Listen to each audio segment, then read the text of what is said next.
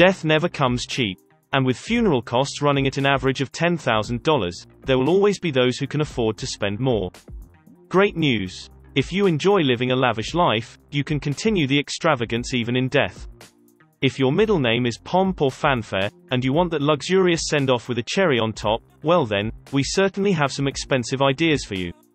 So without further delay, here are the 9 most richest ways to die. Number 1. Take a ride in the Rolls-Royce Phantom hearse. Why ride to your final burial in an ordinary hearse, when you can ride in style and sophistication with the Rolls-Royce Phantom hearse? You'll get all your favorite Rolls-Royce Phantom features, including the classic B12 engine, but wrapped up in a hearse. At a whopping 23 inches, we're looking at a $700,000 investment for funeral homes who want to offer the best to their guests of honor. Number 2. You can rest in peace in a gold coffin. You've probably heard of gold-plated coffins. Michael Jackson, Aretha Franklin, and James Brown were only some of the few that were buried in them. But have you ever heard of a 100% gold coffin? Well, this Malaysian 14-karat gold coffin is considered one of the most expensive in its class.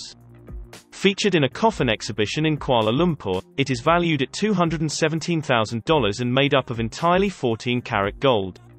It's unknown who got to be its lucky inhabitant, as it is the only one known to have been made in recent years. Number 3. You can get laid to rest Hollywood celebrity style. Not only is the LA area known for its exclusive upscale neighborhoods, but it's also known for its exclusive upscale cemeteries too.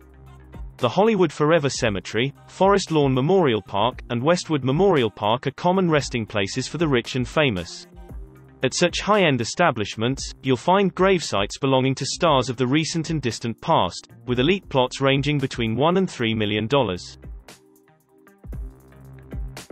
Number 4. Have a presidential funeral. This has got to be the most expensive way to die in the United States.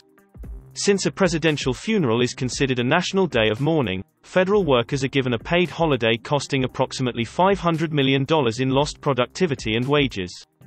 The service itself always requires extra police and security, costing taxpayers an additional hundreds of millions. Not to mention the closing of the stock market, which ends up costing investors more than $50 billion in lost potential transactions.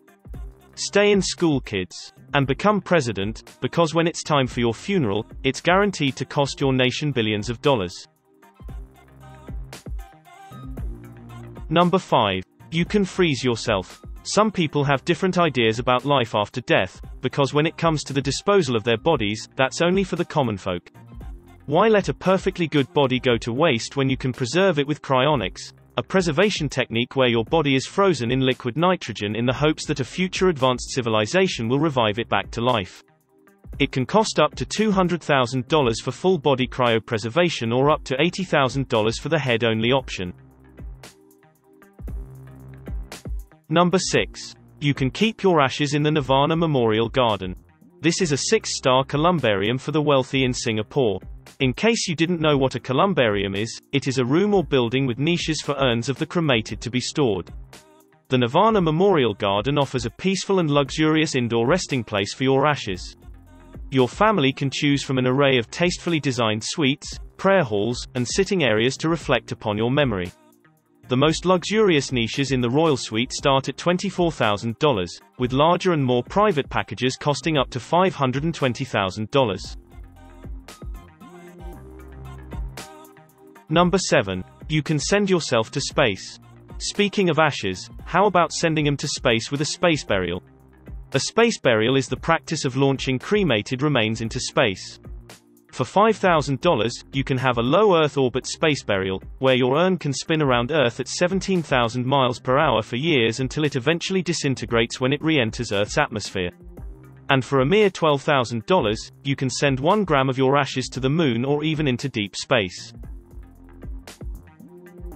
Number 8. Why not go out in a bang, North Korean dictator style? After Kim Il-sung died in 1994, his son Kim Jong-il converted the Kumsusan Assembly Hall, which was his father's former residence and office, into a mausoleum. The building is now called the Kumsusan Palace of the Sun. The conversion cost is believed to have been at least $100 million. However, some sources put that figure as high as 900 million.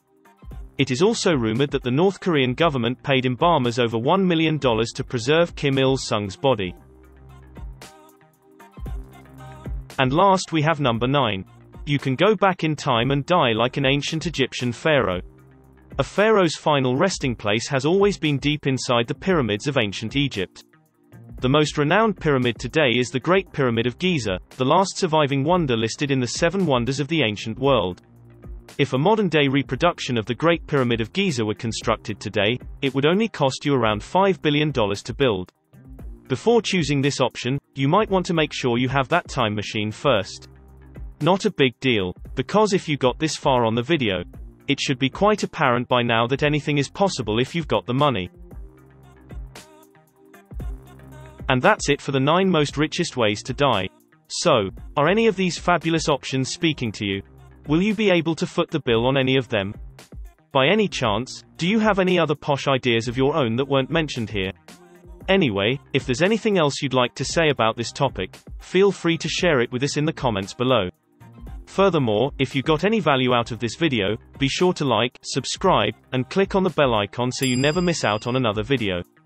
With that said, we'd like to thank you for watching. And we'll see each other next time.